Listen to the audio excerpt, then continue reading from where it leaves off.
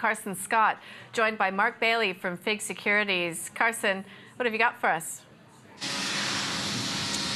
Nadine, it is all go here. We're in countdown mode. And Mark, you know, those cranes, the drilling, whatever's going on tells you there is activity. But what's intriguing is that you go back 10 years ago. This is the last decision by Governor Stevens. He didn't do anything when he took over in September of 2006. His first change was in November, which is what we're kind of now expecting that Governor Lowe might do when he takes over the same date this month, a decade on.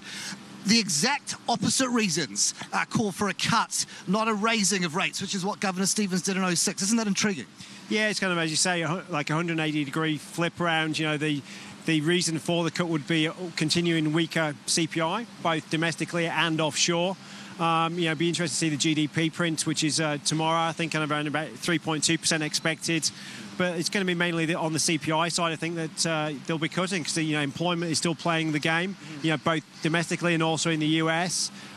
So, yeah, November is a possibility for Lowe to maybe kind of sharpen his pencil. You talk of the Fed, or the US at least, so, you know, their thinking will be currently what, as far as the waiting game continues, or they're put out of their misery this month even, Janet hikes? Yeah, no, I don't think so. I mean, I think December or maybe even 2017 on my reckoning. I think, you know, the employment data wasn't particularly strong in terms of the headline numbers. And then also if you're going to get down into the detail as well, you know, the average hourly earnings and the average weekly hours worked as well were both softer than expected. So I think that gives the Fed all the excuses they need just to hold off and just kind of see what the other data that does happen in the meantime. It's a proverbial goodbye to all that, Robbie Burns style for the governor. Now, on that measure, reflections, or is it too soon to tell Deng Xiaoping style as to what legacy the governor leaves us? I mean, from where we stand now, I think he's done a pretty good job navigating very, very difficult times. You know, if you think he's been there 10 years, he's seen the GFC and the aftermath of that.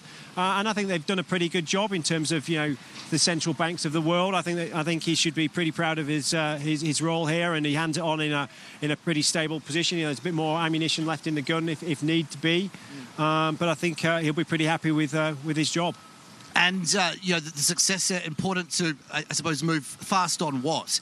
Any handover. There'll be a speech before too long, inevitably, as Glenn Stevens himself served up a public one. What do you want to see the world's view pan out as from Lowe's perspective, particularly on China? Yeah, look, I think it'd be more of the same. I mean, he's been inside the RBA for a long time. I think it's going to be a steady hand on the rudder, so to speak. I don't think there will be huge amounts of change. It's not going to be similar to Mark Carney coming in from Canada over to the Bank of England, where you do have that external candidate coming in. And he's been quite vocal on negative rates. Carney has, prepared to speak out against other central banks. Is that the sort of thing you'd like to see from Lowe, a boldness rather than a timidity in the face of extraordinary monetary policy actions ex-Australia? I don't think he's going to be as outspoken as Carney. I don't think that's his style. And, you know, you could argue whether Mark Carney has maybe kind of overreached sometimes. You know, he's been called the unreliable boyfriend for, you know, how many times he's kind of given the market the head fake in terms of whether he's going to hike rates or cut rates, and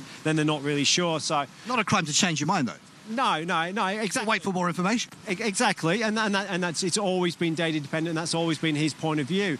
He has been vocal, as you say, in terms of negative rates. I mean, it'd be tough to see that happening in Australia, that we get down to such levels that we would even talking about that. So, you know, I think in terms of Philip Lowe, I think it'd be, as I say, more of the same, and I think it'll be kind of just continuing to do the statements exactly the same. Maybe we do see a bit more focus on maybe the employment side of things or the CPI. I mean, he may have to wrestle with maybe changing that CPI band that he's targeting. Well, the Governor Stevens said, pretty, but not over my dead body. So that would be a kind of the master. You've deviated from best practice. You'd do that at your peril, wouldn't you?